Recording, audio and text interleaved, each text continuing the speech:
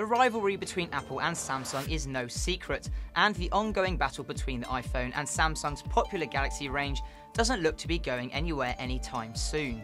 Although iPhones are some of the best-selling handsets in the world, when it comes to sheer power, Samsung continues to hold the upper hand. Take the Galaxy S4 for example. With quad-core innards and one of the best screens on the market, the iPhone 5 seems to be lagging way behind when it comes to technical prowess.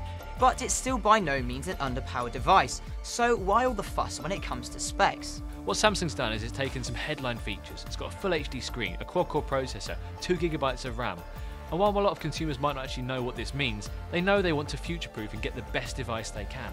And so these headline specs really help to sell the phone. The latest addition to the iPhone range is set to launch on September the 10th, and will be rolling out alongside Apple's brand new iOS 7 operating system. The latest software update will bring a radical overhaul to Apple devices, but will we see a similar bump in hardware in the iPhone 5S that will help close the gap with the Samsung Galaxy S4? Apple is probably going to go once again with an aluminium design, sleek, a smaller screen, and not have that quad-core processor that admittedly isn't needed, but will get consumers' hearts racing when they're in this phone shop thinking about what they're going to get next. So there's a real worry that with the iPhone 5S it will sell well enough, but it won't be enough to keep Apple's momentum going in the future. Still, the word on the grapevine is that we could be seeing one or two improvements packed into the 5S.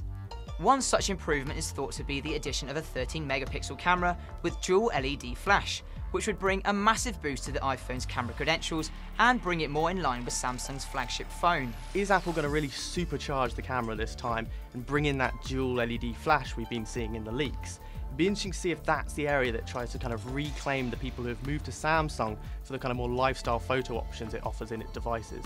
Apple has always maintained that it doesn't really care about other companies when it comes to its phones.